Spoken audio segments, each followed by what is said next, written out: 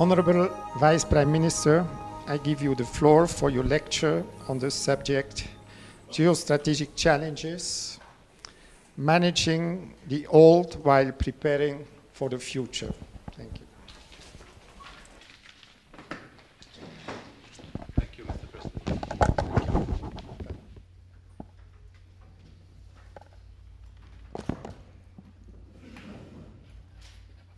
Madam Chair, Excellencies, dear guests in all your titles and responsibilities and capacities, dear participants, a new word that I've learned from you, Ambassador Stevens.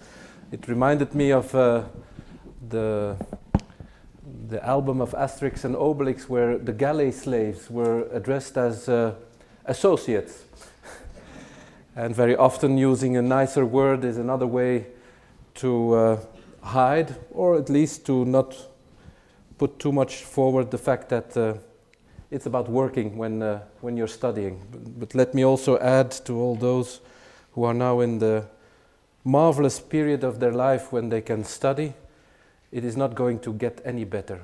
This is the best period of your life. Please enjoy it.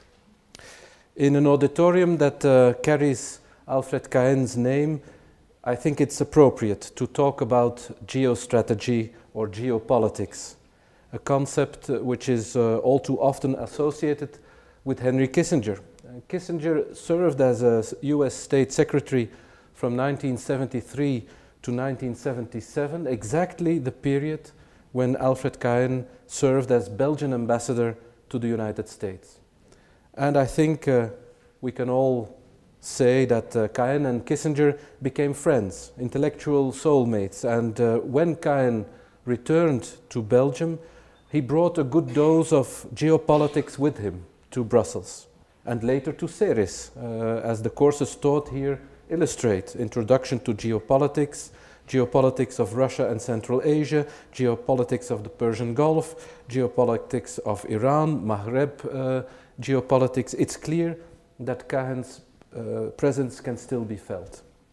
And as a Minister of Foreign Affairs, I can also add, not only here, when I meet foreign ministers in bilateral meetings or in multilateral settings like NATO or the United Nations, it is clear that very often there is geopolitics in the air.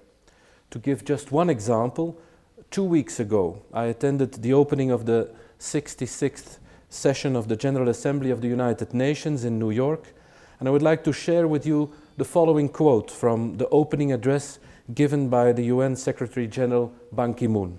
He said, and I quote, "We are entering a world of vast and unpredictable changes, environmental, economic, geopolitical, technological and demographic changes.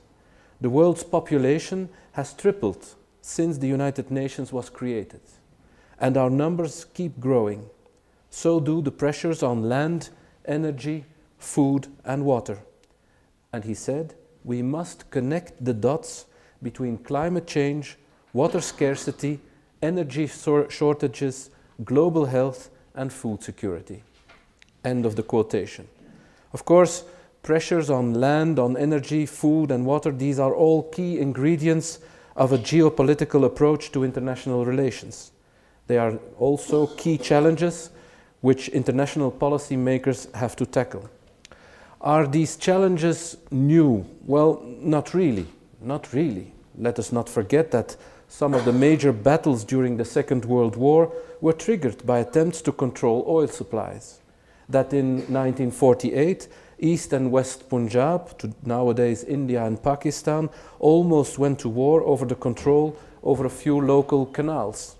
And let us not forget that the Arab-Israeli War of 1967 was largely triggered by fighting for control of the tributaries of the Jordan River.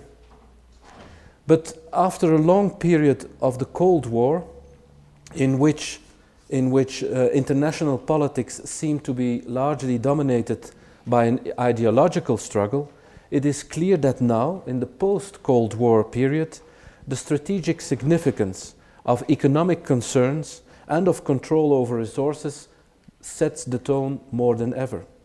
Indeed, nowadays, geopolitics or geostrategy is back in full swing in academics as well as in diplomatic practice. In that regard, let us take a look at some figures. The world population, ladies and gentlemen, is projected to grow by about 1.2 billion between now and the year 2025, growing from 6.9 billion today to more than 8 billion people on this planet.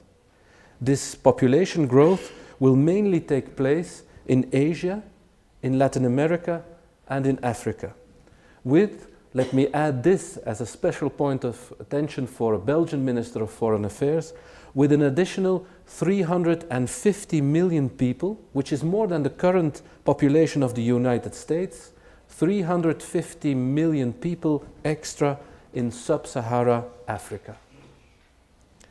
Compare this with the West, to what I call the West, that is to say Europe, Japan, the US, Canada, Australia, New Zealand.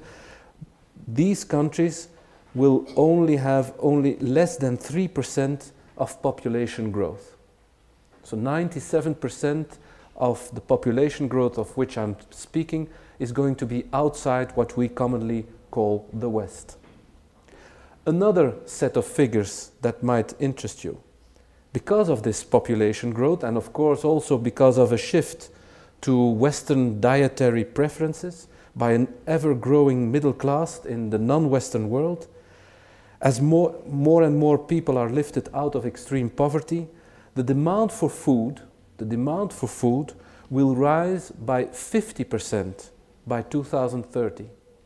So there is not a proportional need in terms of food to be had, it is even more than proportional. 50% more need for food. Another example, demand for fresh water. It will rise, of course. Right now, less than 3% of the world's total supply of water is fresh water.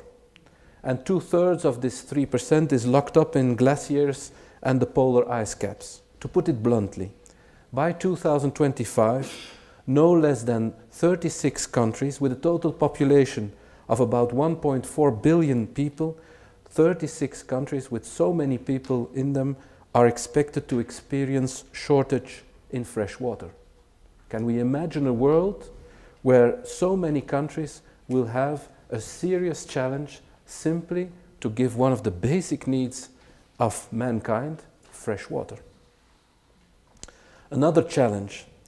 If the current trend persists, almost 60% of the world's population will live in cities, which is 10% more than today. Already half of the people on this planet live in cities, but this is going to rise to 60%.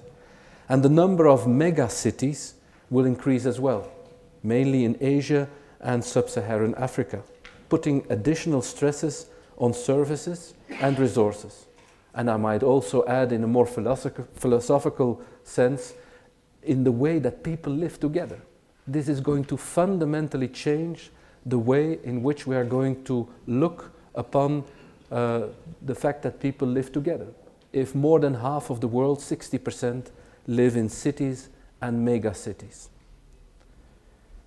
In a sense, my own country is becoming a city. Now, talking about resources.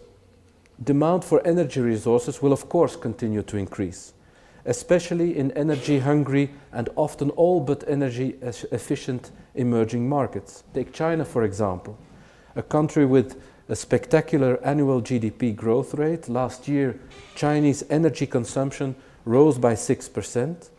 In 2010, the Chinese economy increased its consumption of coal by 5%, of crude oil by 13%, of natural gas by 18%, and electricity by 13% compared to the year before. Even though one must recognize that China recently made good progress in increasing its energy efficiency. Of course, some of you will argue by using new technology, by using new and renewable sources of energy, we will eventually be able to match the increasing demand for energy. It is true that you cannot simply extrapolate the current figures and think that the world is going to go on as if there are no modifications due to new technologies. I agree. True. But such an energy transition is going to take time. It takes time before new energy technologies such as biomass, carbon capture and storage and hydrogen fuel cells will be commercially viable. Some studies suggest that it might take up to 25 years before new production technologies become widely adopted. And it will not only take time, it will also take huge investments. These are the investments we will have to make in order to tackle, of course, another challenge with a geopolitical impact, a relatively new challenge on the international agenda, climate change. It will increase the pressure on food, water and arable land and raise the number of climate migrants, or climate refugees if you wish. It is therefore all the more important that later this year in Durban we can take concrete steps towards our common goal of limiting global warming. These geopolitical challenges, old and new, are well known, and the figures I just mentioned make them more tangible. But what is even more relevant to me as a Minister of Foreign Affairs is the extent to which these challenges have an impact on the behavior, on the foreign policy decisions of countries. And that impact is at least threefold. First, several countries, including the emerging powers, increasingly link their national security to increased national control over energy resources, leading to the creation of large, state-owned energy firms. Energy policy and foreign policy are thus closely intertwined. And in that regard, I would like to ask a question. We could ask ourselves if our European energy policy, with its strong focus on open markets, on privatization, if it is indeed the right answer to these developments, and if it allows us to properly compete with countries who play the game with different rules. Of course, when you take a good look at it, open markets, liberalization, the use of private capital in the use of resources is the smart thing to do, if everybody plays the game in exactly the same fashion. In a game where some play it differently, one has to wonder. And of course, there is a prisoner's dilemma in this situation. If everybody says, if you're going to be nationalistic about it, I'll have to be nationalistic about it, the sum and the result of this game is going to be poorer than in the case of real cooperation. Hence, the big logic of trying to continue to establish international and all over the planet rules, but if they do not apply, then one has to think twice. I think, secondly, that the rising demands for strategic scarce resources could also, of course, heighten competition between states, and unfortunately, in certain cases, this competition could lead to armed conflict. It could lead to what the American professor Michael T. Clare calls resource wars.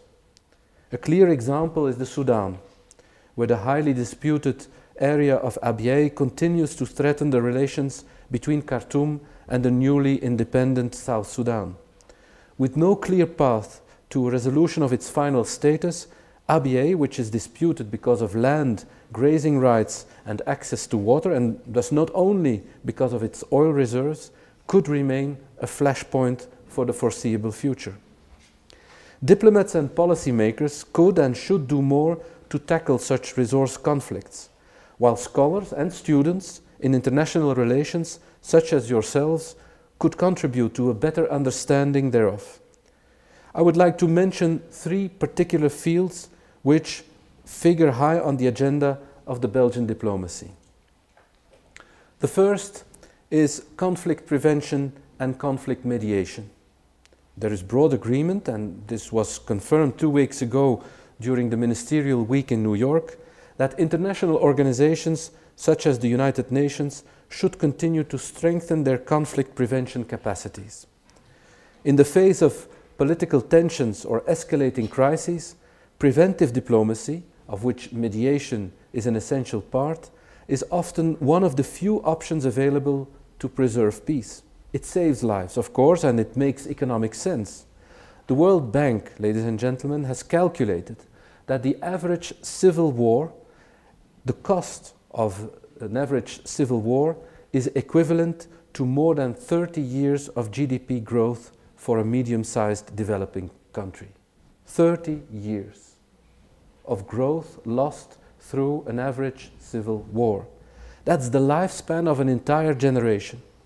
And by contrast, of course, prevention efforts can be much less costly. When I have to explain to 18-year-olds what the reason is that democracy costs a little bit of money, I always compare the cost of the European Parliament with a few bombardments, with a few military efforts, and if one sees what the comparison in price means, everybody starts to understand that investing in compromise, investing in negotiation, investing in mediation makes perfect economic sense. It is therefore important that preventive diplomacy tools are optimized. In August, the United Nations published a report to do exactly that, and 2 weeks ago it was discussed in the UN Security Council. But one thing struck me. Neither in that discussion nor in the UN itself sufficient reference was made to natural resources as a driver of conflict. I would call this a missing link, a missing geostrategic link in our thinking and action on preventive diplomacy. A second aspect that I would like to mention here are peacekeeping operations. Here the record seems to be more positive. During the Cold War, one has to recognize that it was almost impossible to reach an agreement on deploying peacekeeping operations. Immediately after the Cold War, there was something of a peacekeeping euphoria, which regrettably led to an overstretch and to the traumatic experiences of the mid-90s. Remember Rwanda, remember Somalia, remember Srebrenica. Right now, call me an optimist if you wish, but I think we are notice a more balanced approach to peacekeeping, with more focused peacekeeping mandates, without overstretch and without this terrible veto logic of the Cold War. And there is chance for developing more useful peacekeeping operations. Nowadays, for example, Security Council is increasingly aware that the mandates of United Nations peacekeeping operations should help governments of resource-rich countries to prevent their illegal exploitation from fueling further violence. It is a more nuanced, a more balanced view on the role of the United Nations in such environments, and it is worthwhile to further invest in that. And a good example in that respect, I think, is the United Nations Organization mission in the Democratic Republic of the Congo, MONUSCO, the mandate of which explicitly mentioned, and I should say partially because of Belgian efforts, the need to deal with natural resources issues. But more work lies ahead of us to make sure that geopolitical factors are mainstreamed in peacekeeping mandates, not only of the UN, but also of operations organized by regional organizations. A third and a final field of activity that I would like to mention is something which links a word that I've been using twice in my speeches to the General Assembly of the United Nations, and that is about accountability. I very much believe in the value of responsibility, but I'm a pragmatical man. And I think that if you speak about responsibility without thinking of the methods of making people accountable, then you're simply advancing a rhetorical, very nice word, because I believe in responsibility, but especially in international politics, I very much believe in responsibility if it is accompanied with some instruments of accountability. Well, the third and final field of activity that I would like to mention is something that I would like to call geopolitical accountability mechanisms. Since 2000, when the close connection between resource exploitation and the financing of often internal conflicts was for the first time brought to attention of the international community with the publication of the UN report on illicit diamond trafficking and arms procurement by UNITA in Angola, since then considerable progress has been made. The Kimberley process, a global cooperation scheme designed to certify the origin of diamonds from conflict-free sources, is in that respect a case in point. But the challenges are larger than blood diamonds alone. Blood copper, blood gold, blood coltan used in our cell phones, and blood cobalt could also destabilize and do destabilize already fragile societies. Therefore, more research is necessary and more political courage is needed to shoulder, to strengthen and to focus existing mechanisms such as the Kimberley process, such as EITI, the Extractive Industries Transparency Initiative, and the United Nations Global Compact. And I would like to stress the word focus. The mechanisms I just mentioned were first and foremost designed to tackle the illegal exploitation of natural resources. And in my view, they should remain as the main objective. If there again we're going to use these instruments to overstretch, for example, use Kimberley as a process to ensure, let me give as an example, honest elections, then we're overstretching again. One must focus the instruments for which they are designed. Kimberley is designed to create an environment in which diamonds can be traded in an honest fashion, which is not conflict pushing, but on the contrary, which is fair. If you add a lot of other objectives to your instrument, what you're going to obtain, besides perhaps a good conscience, is the fact that your outreach to other countries is going to fail, because these other countries are not going to accept the enlargement of your agenda through something which has been designed on something very specific. And in that respect, I think that one of the lessons, one of the advices that somebody like Farid Zakaria is giving about order à la carte, use the instruments for which they are designed, and do not think that you can have an one-fit-all solution for each and every problem that you can imagine. That is a lesson that especially Western intellectuals and Western politicians have to come to understand a little bit better. Because of course we want a world in which a tremendous amount of objectives is important for us. But choosing the right instruments to obtain the individual results is something which is key. In sum, if current trends indeed show that geopolitical resource grab will become more intense in coming years, it is essential that our policy instruments, for example in the field of preventive diplomacy, of peacekeeping operations or accountability mechanisms, that they closely follow these trends. And I'm convinced that in that regard, much work remains to be done, much work also on the academic level. Ladies and gentlemen, so far I have mainly underlined that the geopolitical approach to international relations and to foreign policy is useful and timely. And my own country, Belgium, is probably a quite good example of how the geographical location of a country guides its foreign policy. Belgium's foreign policy is of course to a very large extent influenced by its location in the center of Europe, as a gateway to Europe, and by Belgium being an important economic and transportation hub. In other words, where you stand is where you sit. But let me also express a word of caution.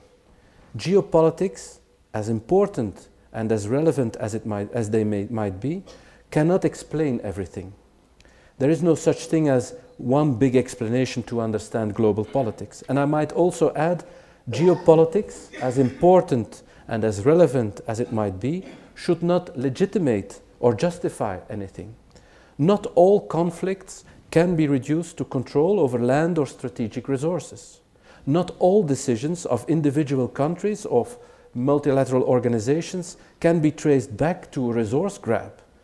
Geopolitics, ladies and gentlemen, in my mind, is to international relations what gravitation is to physics. It is self-evident, and it is a matter of lucidity, but it should not be seen as deterministic, and it can definitely not rule out or contain the free will of human beings. Just like Michelangelo, who was not paralyzed by gravitation, but on the contrary, used his knowledge of it to learn how to fly.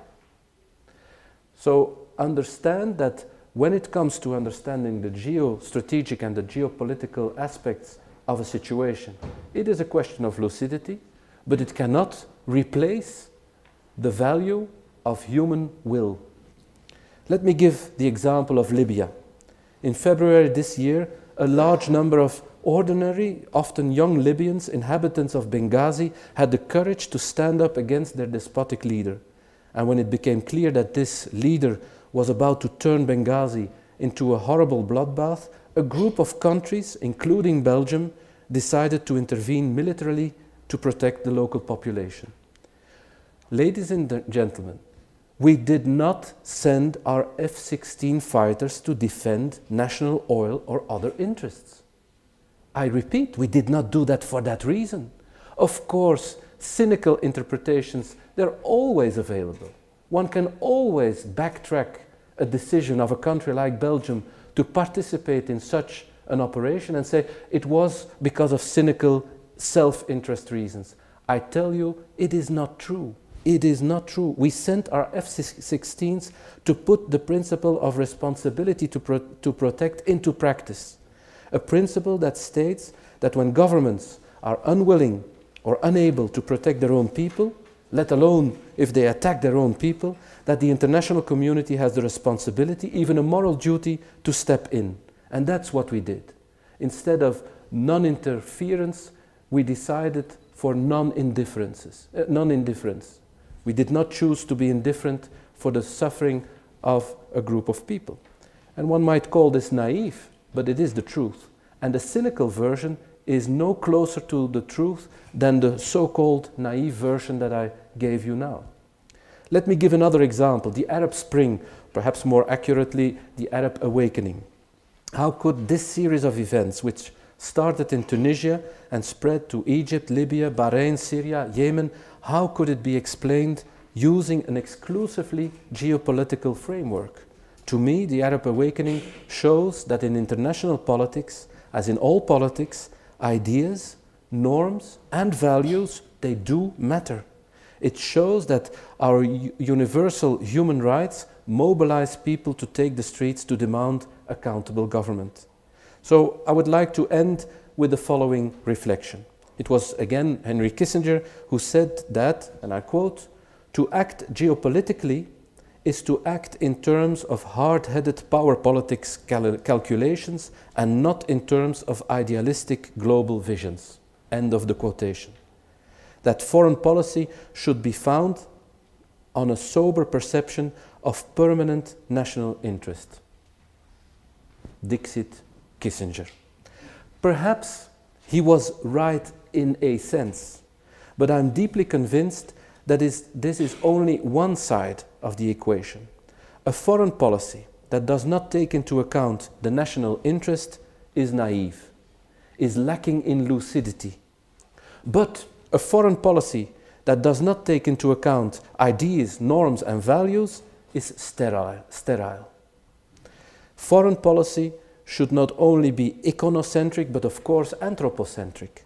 And if one of these two legs, the lucidity of geostrategic views, but also the capacity of understanding the value of values, if one of these legs is missing, foreign policy will go nowhere.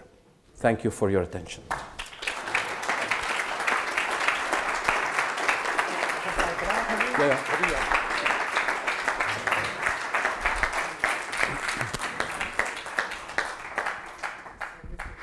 Vice Prime Minister, thank you so much for this most interesting lecture, and the Minister is ready to take some questions. I suggest not more than 3. And I will also ask you, since the minister has other urgent commitments this evening, that every question would not take more than 1 minute. So who takes the first one?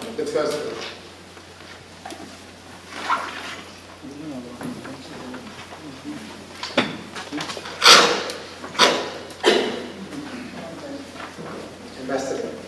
Minister, thank you very much for a very receptive speech. Recently you had your ambassadors in the countries where there is this Arab awakening together with Tunisia. This is a major, of course, opportunity also for the European Union, as the Barcelona process and the Euromed process didn't really give many results. Could you give us, if it's not indiscreet, some of your conclusions of this meeting? Thank you. I go about it right away? Yeah. We are still awaiting some of the results from what is going to become a report. So what I'm going to tell you is a preview. Let me, looking at the time, concentrate on a few focal points. First, a lot was known. We cannot say that we did not know that there was tremendous disparity in income. We can, in fact, not say that we did not know that there was tremendous corruption. We cannot really say that we did not know that there were human rights violations.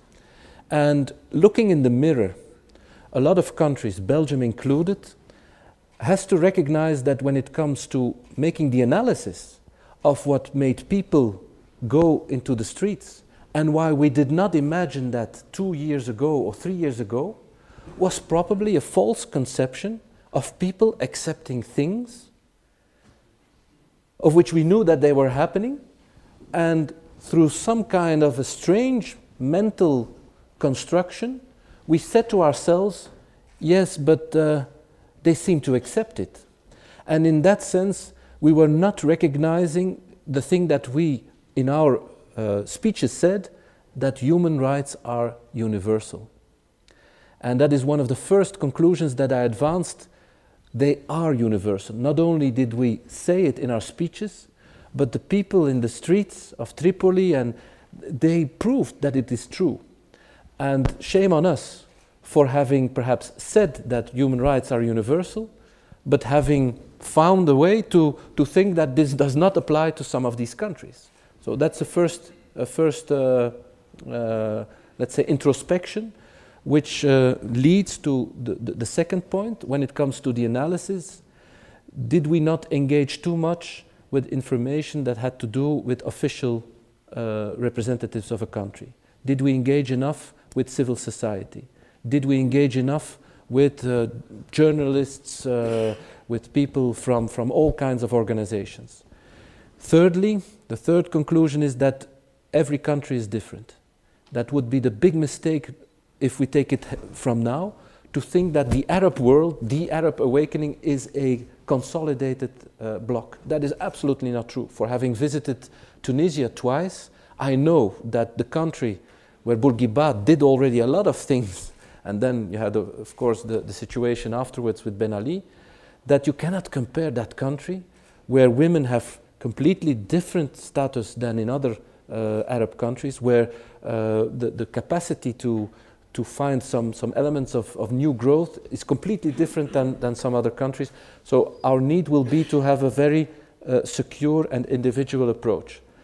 And lastly, I think that we have come to understand that the democratic eagerness, and perhaps there's a little bit of geostrategy as well, one cannot think that people went on the streets because of dignity. That is absolutely true. But to keep the fruits of the revolution positive, one will have to take care of the socio-economic needs. Because a hungry stomach, even when dignity is in play, a hungry stomach can also lead to other choices. So there is a need for the European Union and its countries to be very much aware that the presence or the proximity of these countries make them our neighbors of today, and that we need to support the economic growth potentialities of these countries if we want to have stable neighbors and democratic neighbors in the future. Who wants another question? TNT.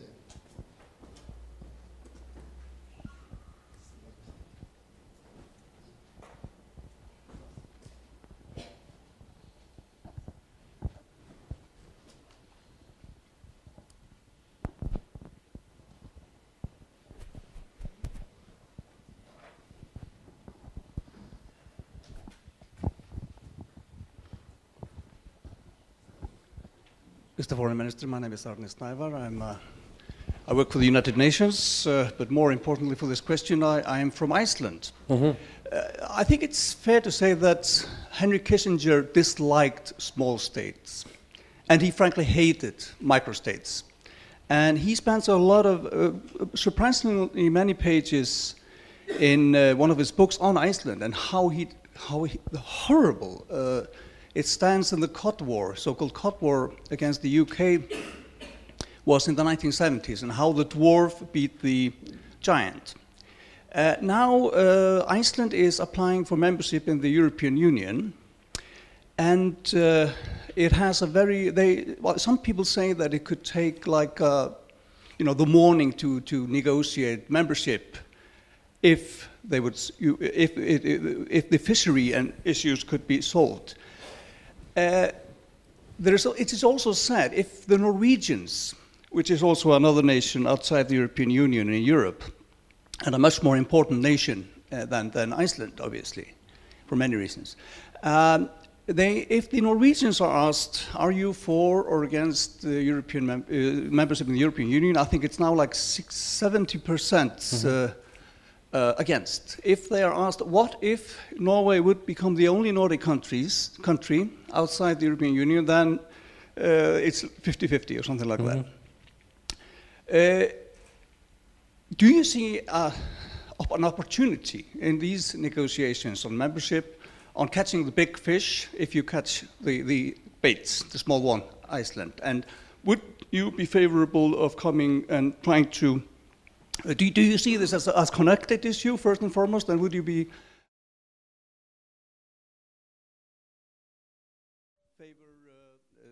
meeting Icelandic demands to try to catch the big fish in Norway? Thank you very much. Let me first tell you that I don't see the country of my dear colleague Skarpedinson as a small fish. Don't see it like that, and I don't see it as a fish to catch another fish.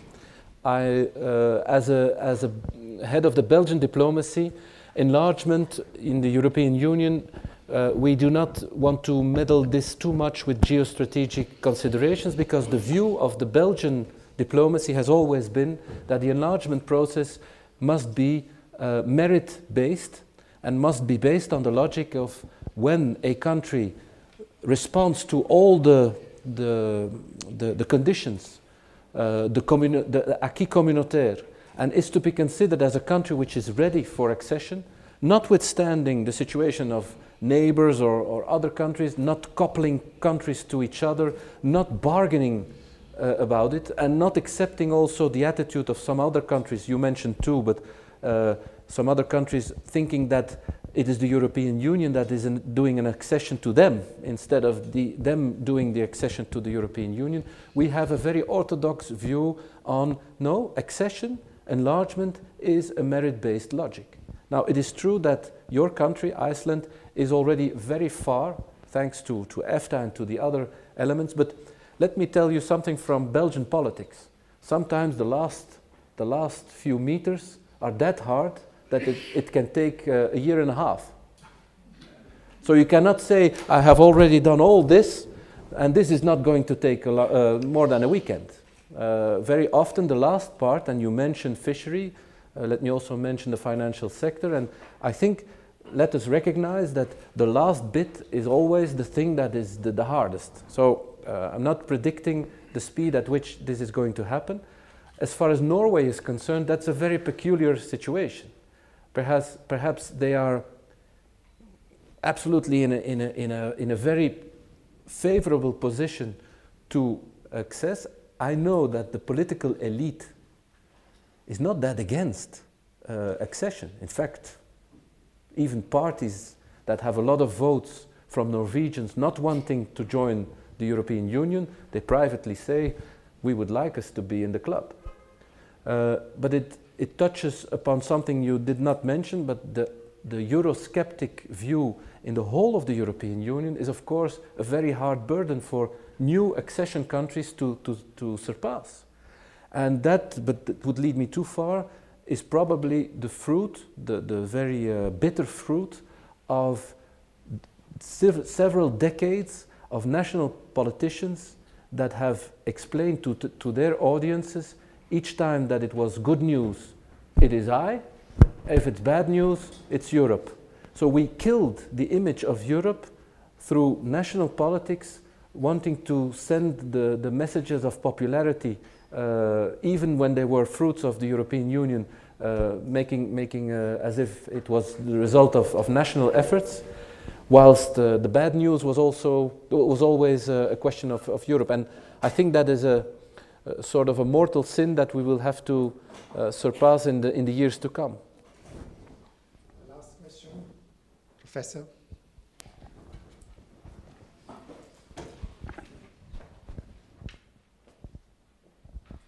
Thank you very much for your excellent and stimulating presentation. David Fouquet is my name. I'm with CERIS. You mentioned, I'll focus on one point, responsibility to protect. And I do this not to criticize or embarrass, but as a practitioner and scholar, how difficult it is to implement. We implemented it in the case of Libya, but almost next door in the case of Syria. It seems impossible, improbable. Can you deal with that and explain to us the differences? Thank you. I think that's a very important issue. And I must explain to you that probably for a Belgian who has a strong and long multilateral tradition, the fact that in the equation I will always add the element of legitimacy by a decision of the United Nations explains something which is harder to explain than by President Obama.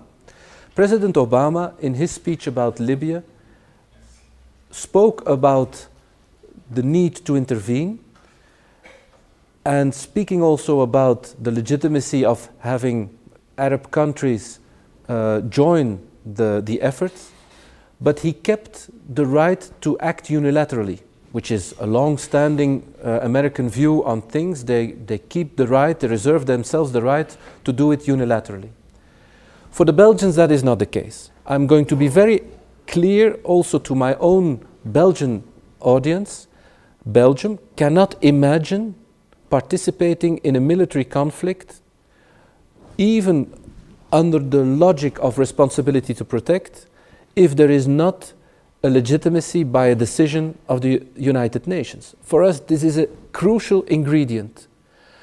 Of course, in the eyes of everybody with an honest view, this must lead in some kinds to a situation where you say, in comparable situations, you do different things. But the comparability is not there. If I see that in a clear situation of Libya, we have the support of the regional environment of the Arab League, and we have a political reality that neither China, neither Russia, neither India, they do not oppose. Abstention is not the same as voting in favor, but at least the abstention of these countries made it possible to decide that the United Nations had a mandate. For us, this is crucial. Which means, and I understand your question, does somebody who's killed in the streets of Damascus, is that different than somebody who's killed in the streets of Tripoli for exactly the same reasons? Of course, I'm going to say as a national politician, there is no difference. But in the capacity of the world to react, I do accept, as a real politician, I do accept that there is a different situation when I have Resolution 1973, and when I do not have it. The only thing that I accept as a remark towards that situation is, if you know that to be true, and if you think that the situation in another country is as serious as in the country where you have intervened, it is your moral responsibility to go and explain this to the people that you have to convince. And I can tell you that at my level, I do that. When I was in New York, I had bilaterals with my colleagues of the United Arab Emirates and of some of the other colleagues to explain that in our view, the need to act was also important in some of the other situations. Now, this being said, I know that when it comes to gradually improving the international tools, that the decision on Resolution 1973, which authorized intervention in Libya, is a very important thing, and it is worthwhile not to lose that progress. I was in New York and heard Lavrov, the Minister of Foreign Affairs of Russia, explain that in his view, 1973, there had been some trickery. There had been some trickery. And in next time, he would not be as lenient as the previous time. That is one thing that needs to preoccupy us very much. But do understand that for a Belgian politician, multilateralism is that important. We are a country, if we are in a unilateral world, we know what that gives.